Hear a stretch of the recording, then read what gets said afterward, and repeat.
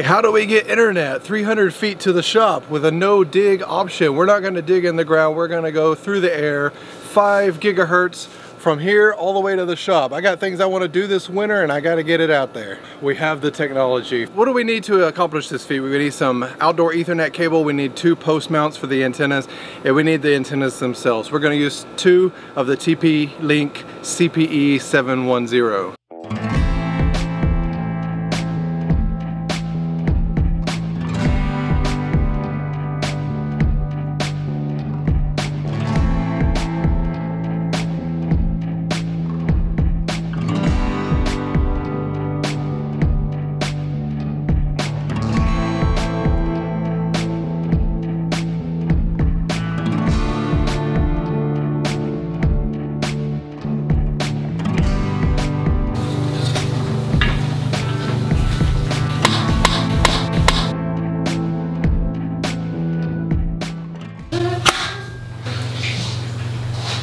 Okay, don't forget, unless you want to do it again, go ahead and mark these. So I've marked this one as AP for access point, and this one I've marked with a C for client.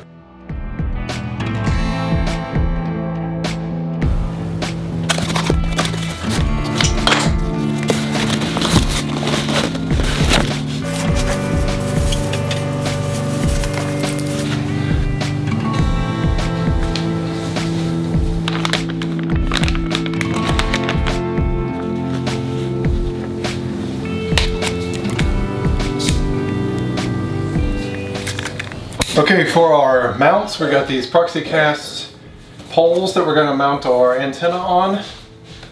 So let's open these.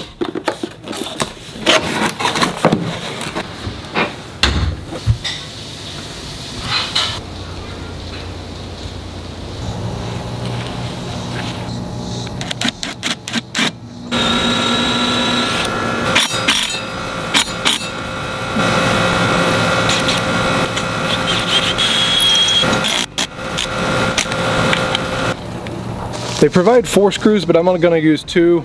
The reason is it seems pretty strong, but on the other side of the house, the internet coming in is actually doing this exact same thing. Slightly different bracket, but 2 screws just holding at the top. That's the way that the internet provider set it up, and it's been holding out for a long time. So we're going to do that also.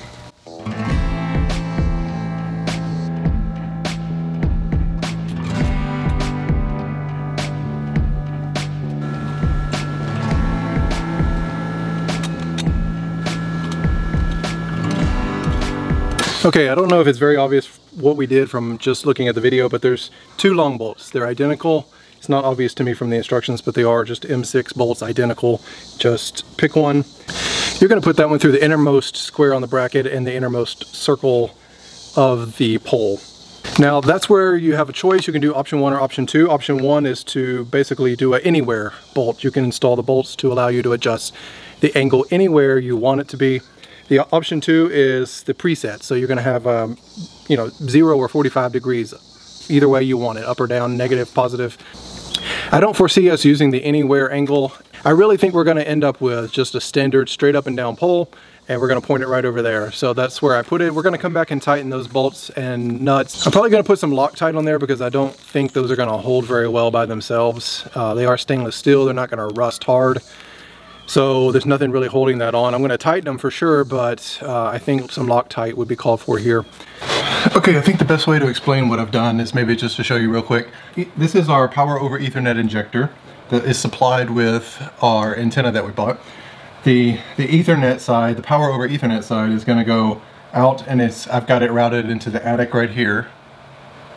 And now the other one is just the LAN cable. So this yellow is the LAN cable. This is going to go to our network, to our LAN. I've got it routed to our gateway appliance. Everybody's application will be specific to your house, but I'd like to make a video one time about our gateway, because we actually use that as a firewall gateway to protect our family from the internet and protect the kids and just block ads and everything. So one day I'd like to do a video on that. But now we're just going to plug this in, and we're going to turn this on and make sure that we go check that we can connect to it on the network. Okay, we're going to try to cover up this hole with a nice plate. You of course have your choices between, you got your split plates here that you can wrap around. There's a hole in the middle for putting the cable through. So you just put this on either side and close it up and screw that in. That's especially if you have an existing wall box in there. Same thing with, so this one was a single hole in the middle, like that. And this one is a foam hole in the middle. You could get more than one cable through there. If you don't have a box, or you don't want to do wall anchors into drywall, then you can use something more like this, where this is actually a brush plate, and it has the cover and the brush on the back, and you can use one of these. So this is a bracket. When you don't have a box, you can use this bracket to hold on to the sheetrock or the drywall. So you can screw this in, it'll tighten up on itself onto the drywall, and then you can screw the actual bracket into this. So, but you do have to cut a hole if you don't already have a rectangle hole.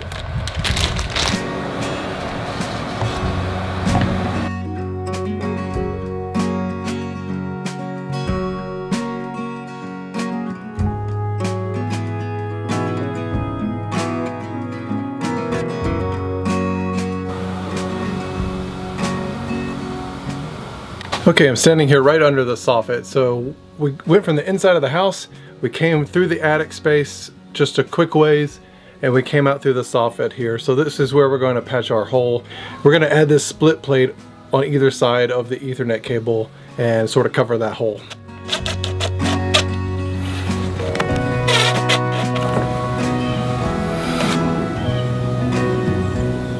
No to bugs and yes to the cover plate.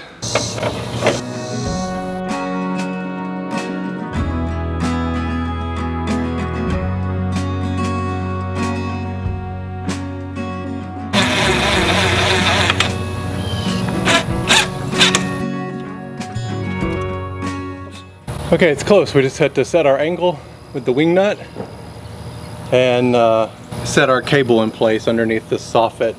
So I'm gonna set it approximately. I can see my cable's already getting taut. So I want to go loosen that up.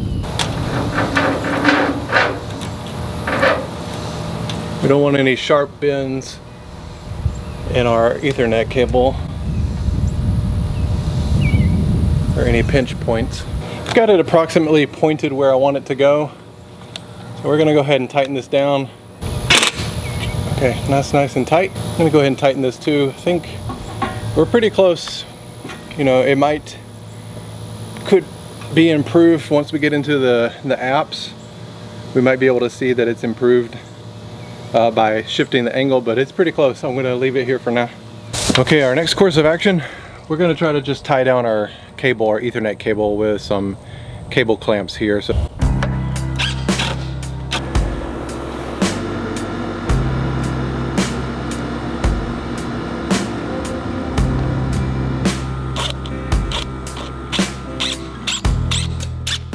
okay, I'm just going to continue with this down the length of this soffit, and that takes me to our patio where I've already got it tucked. Right between the metal roof and the rafters, I've already got this wire tucked.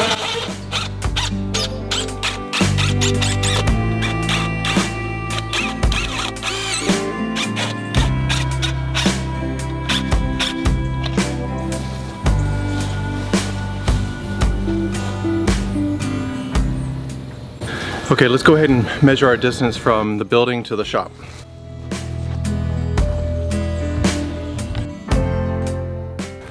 Okay, with one antenna up, we just got to trim the trees back to make way for the signal to go through without hindrance. So, trusty pole saw, and we're going to take down some limbs that are interfering with the signal, and then we're going to go down to the other side and we're going to take out whatever tree is in the way.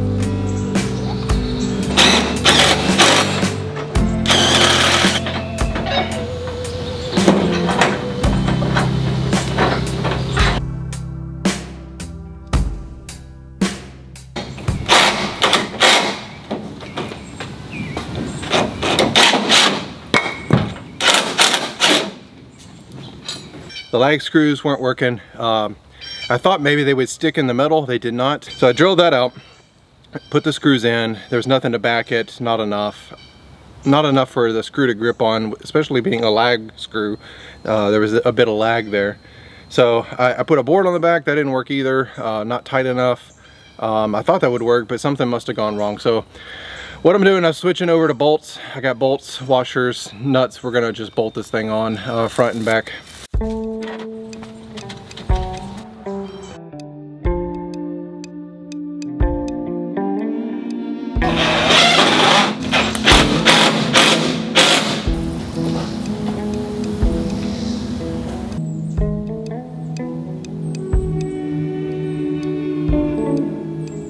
Okay, let me show you what we did on the back side here where the red iron is.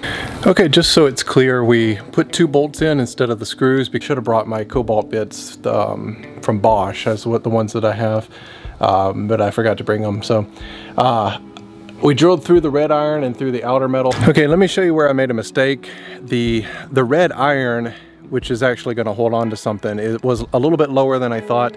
So I ended up drilling 2 holes that were just through the outer sheet metal covering, and had to re-drill holes a little bit lower that it would go through the red iron, the metal beams.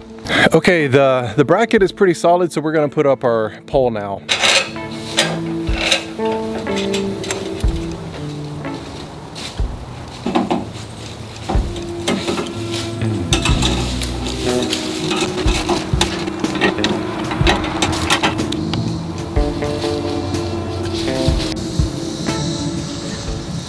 So let me show you what I had in mind and explain what I was going to do. Okay, behind me you should be able to see there's a little hole in the insulation. I thought about bringing it in there, not making any new holes, and we still could do that, but unfortunately there are some rough ends here for a bathroom. You know, we got a water line. So I don't know what we're going to do here with the bathroom. There is no bathroom, by the way, it's just rough ends. But it's here, and my wife brought up a good point that if we ever did put in a shower or something with steam, we wouldn't want the equipment right there. So I could bring it in, but then mount it somewhere else. Option 2 would just be to drill a new hole. I'm looking at where would be a good place for a little utility cabinet or closet. One thing that maybe is not clear, you can connect to this signal from your cell phone or anything that if you're in the line of sight, it's just another Wi-Fi signal. Okay, while we're over here, I'll run some speed tests and take some screenshots and show them to you. Let me do a speed test. Here, I think we'll do one on the back side of the building. The signal would have to go bounce around the building a little bit and come around the back side, so we'll get that. And then we'll go in right in the middle and see what kind of signal we get, just on Wi-Fi from the other antenna. And then I'm going to test inside the building, but by the window. In theory, you could set, just with one antenna, you could broadcast over here and then set a Wi-Fi router in a window or something that could get the signal and rebroadcast its own Wi-Fi network. We are line of sight from the antenna to my phone. The internet we pay for is max 100 down. It's not city gigabit. I'm getting 84 down, 84 and a half down, and 6.69 megabits per second up. It's a pretty good signal actually, relative to what we would get hardwired into the house. The antenna that we're going to install is right above my head here. Okay, now we're on the back side of the building, almost 300 feet. Line of sight plus a couple bounces. You're getting a signal off the trees, off the shop. There's a big reduction here. I'm getting only 22.8 down. So we were getting line of sight 84. Now we're down to 22. I just tested inside the building, in the middle of the building, with the door closed. I got no signal. Within the building, I'm not getting any signal from the antenna 300 feet away. Okay, I went inside and I held my phone as close as I could to this window, which is basically still line of sight, just within the window here. And I did have to get close to the window to get this speed, but I got 80.9, so almost as good as standing outside. 7.06 up, which is actually better than what we measured out here. In theory, let's say you had an extra access point or router you could convert to an access point. and you don't want to buy a second antenna for the ultra strong signal that could be coming, you could probably stick a Wi-Fi access point here, and you could run it depending on your setup. It would have to be a repeater. It would have to take this signal and repeat it again. You could run it in client mode or whatever to get more devices attached to it. So what we're going to do is we're going to set up the second antenna, get that ultra strong signal going that's point to point, and then we're going to run that cable inside, and we'll hook that into our other TP-Link router, which we've converted to access point mode. So that'll be running an access point, and then we'll be able to, we could hardline things into it if we want, and we may do that later, but basically we just want to create a Wi-Fi zone. I think I learned my lesson on the last one. The Ethernet that I plugged into there, I had to get up on the ladder and plug it in, and there's a little cover that covers that. Well, when I tried to remove the Ethernet just temporarily to wrap it around the gutter, the cover was so tight that it yanked on the Ethernet and it no longer clicks. It does work, but it no longer clicks into place, which is something that really bothers me, but it's going to work. Lesson learned. I'm going to get everything together on the ground. I don't want to fiddle with that in the air. Here's this back cover that I mean. Kind of a weird cover. I wish they had done something better. I think this is supposed to be tight, but it's a little too tight in my opinion. So it sort of slides on, and this hole, your cable goes in this hole. But it's at least for this outdoor cable, it's a very tight fit. So I don't know if you can see, but that is very tight. It's squeezing the cable a little bit. Definitely going to be sort of a watertight, mostly watertight connection there. We're going to be opening up our TP-Link Archer AX 11000 certified refurbished. Bought this off of eBay, TP-Link's store on eBay. So we're going to open this up and get it started. We're going to take care of setting this up in the house before we take it over to the barn, the shop.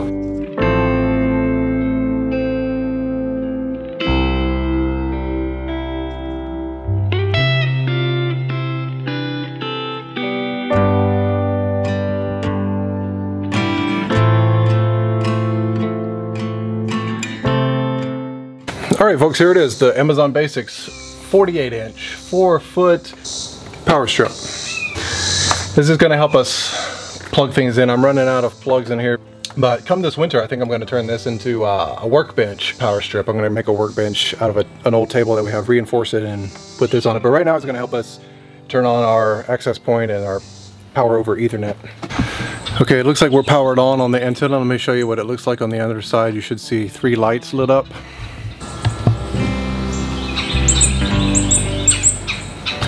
Okay, right here, the black coming in is our power over Ethernet to the antenna, and the blue cable is the LAN side. So that's going to go to our access point.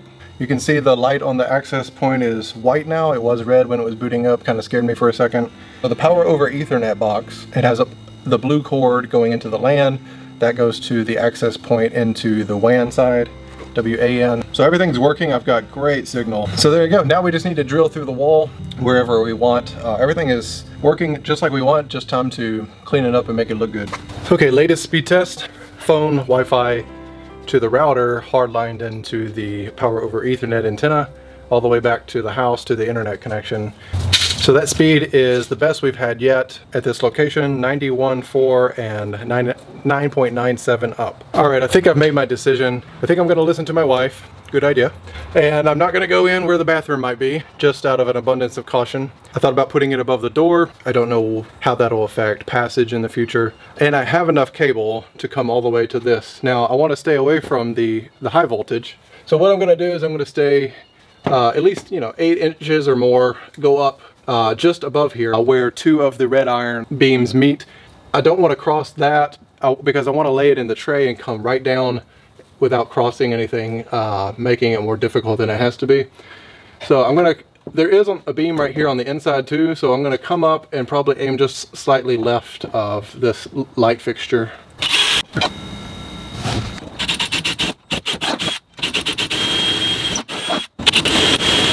I must have misplaced my drill bit for 1 inch, or I just never had one. I don't know. But I do have a 1-inch auger bit, so I don't know if this is going to work for going through this metal, but we'll see. It might make a mess and we might get through, but as long as we get through, we can figure it out. This is a grommet from Garmin, kind of meant for boats, you know, attaching your GPS to your boat and stuff like that. So here it is, little split grommet. Get our cable in the middle there, let it squeeze it, and hopefully it'll fit in that hole.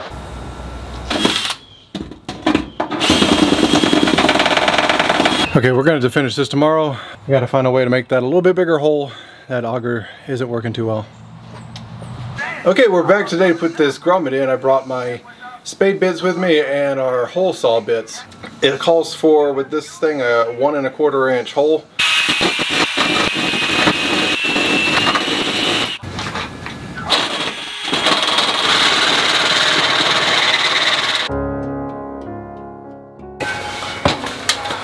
Alright, I'm just going to be, you can see I scratched this up a little bit, so I'm not proud of that, but we got it in there and it's working, so lesson learned. I'd probably start with a hole saw next time.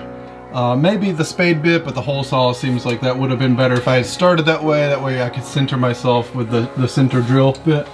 Alright, we're just going to lay this up. Hopefully we can get it up here nicely. There's just too much spiraling going on with this wire.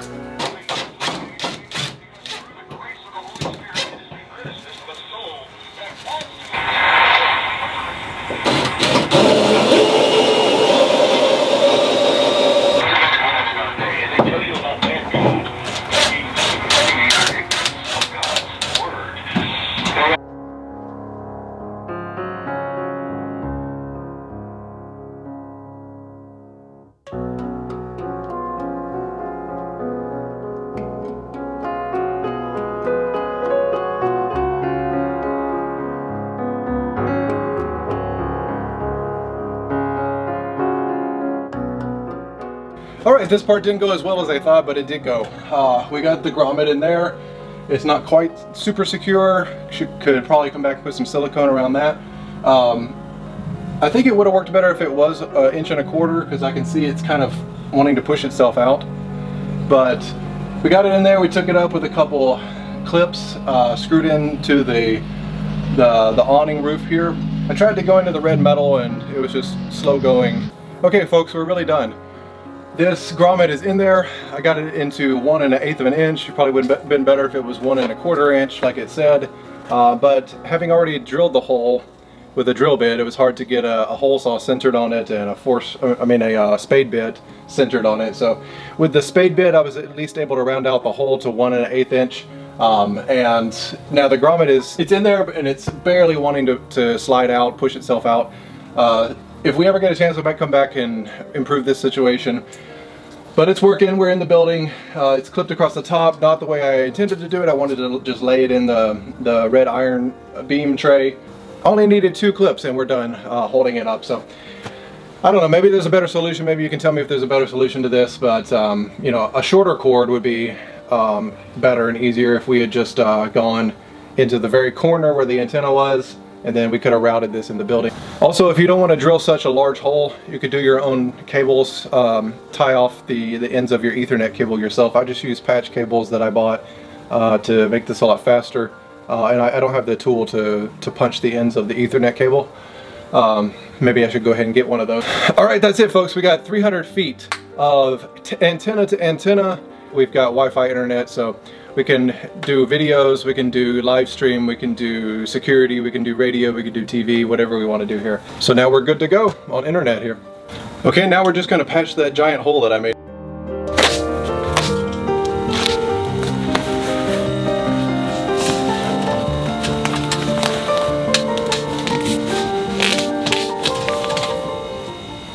Okay, I think things could have been done a little bit differently now that I look back at it.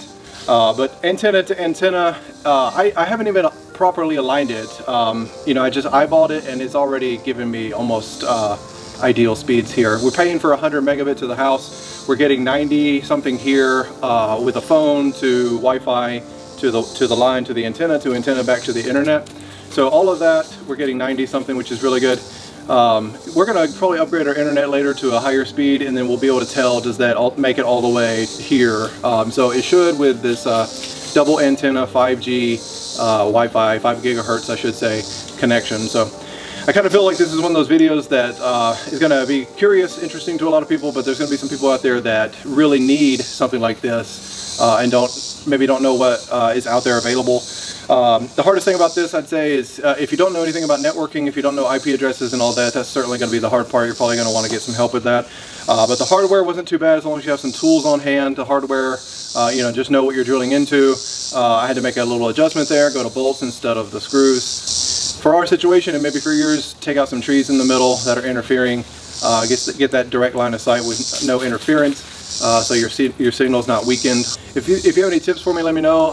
If I can help in the comments, let me know if you're doing something like this and you get stuck. Give us a like and a subscribe, hit the bell for notifications, and we'll see you next time on Homestead, y'all.